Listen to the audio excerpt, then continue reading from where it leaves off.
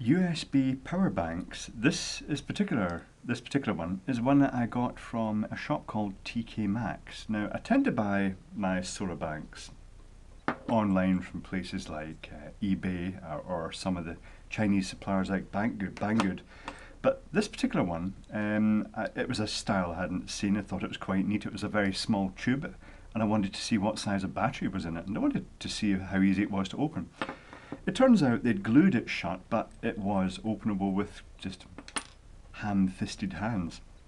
So this is interesting because it's a very tight fit, and such a tight fit that when I pulled it out, a wire physically popped off the end. And I thought, well, that's a good chance to stick a meter in series with it before I soldered it back on, and check the sort of quiescent current of how much current it draws on sort of standby. And these version are the type that just run all the time. They always put 5 volts out. There's no button to press to activate it. And they've got the small micro USB charging port, and then the main output port that's always got 5 volts on it. And the circuitry only really kicks in every so often to top that 5 volt up, or if you put a load into it, it then delivers whatever current's required to drive the load.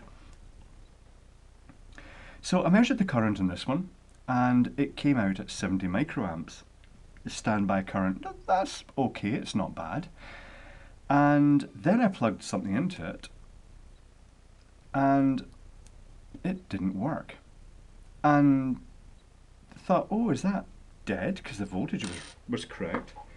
And I got a USB charger lead, and I plugged it into it, and the little red light lit. And then I unplugged it, and suddenly it's working.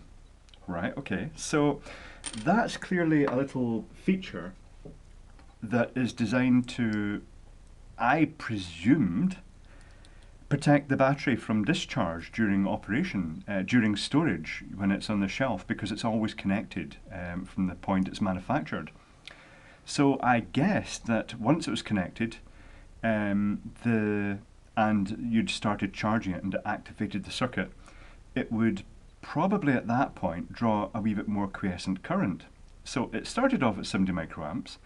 I did a little bit of jiggity-pokery with the test leads, shorting them out and so on, so that I could get an indication of the current before and after it had been charged, before and after being activated.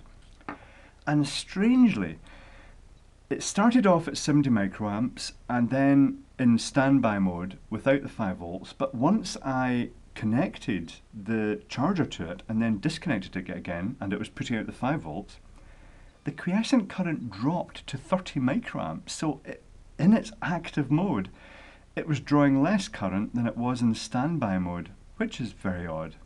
But it's still 30 microamps is good, but 70 microamps is tolerable, and certainly I don't know how long it was since this was manufactured, but the voltage was still well within the comfortable range of the lithium, so it hadn't been over discharged in storage. Now, I'll just throw everything. Oh, blimey, I've dropped everything out. I shall just show you how this goes together because it's just a little bit squirmy.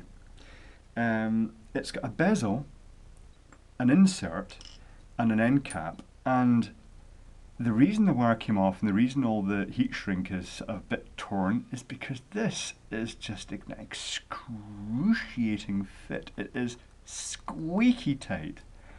And that, I'm glad that the negative is the outer shell of the lithium battery, because the chance of the heat shrink sleeve or the wire being damaged on the outside of it is quite high, as it has already been damaged during manufacture.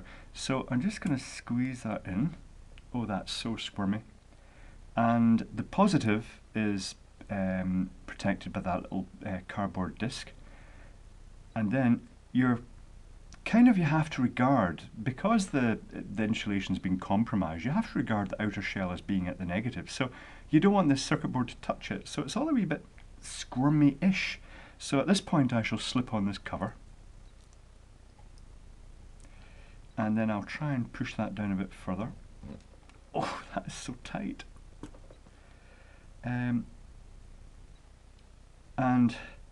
yeah, this circuit board then has to hover without touching against the sides. Oh, this is unpleasant. So that the bezel can be screwed on. Is that going to have to go down much more? Yes, it is. Oh, right, okay. Squeezing down. Yeah, this is squirmy. And the battery is right up to the very end. It's pretty much touching the end cap, so definitely the outer shell could be classed as being connected to the negative, even though it's not functionally connected to the negative. Oh, this is just unpleasant. Oh, it really is unpleasant. I wonder how many of these just blow up in the factory.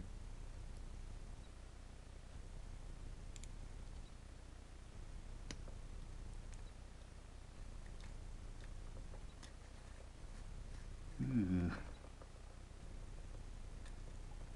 Is that going to go down any further? It's supposed to go down further. Oh, blimey. There we go.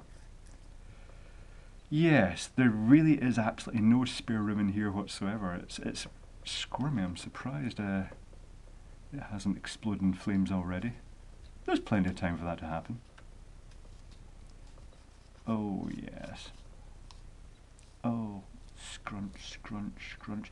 Yeah, that's just a wee bit too tight, I have to say. That is really uncomfortably tight. It's literally millimetre tolerance. But once it's together, yeah, it works. So there you go. Not so sure about that. It's just too tight for comfort for something that's really just packed with a lithium battery. Yeah, interesting though.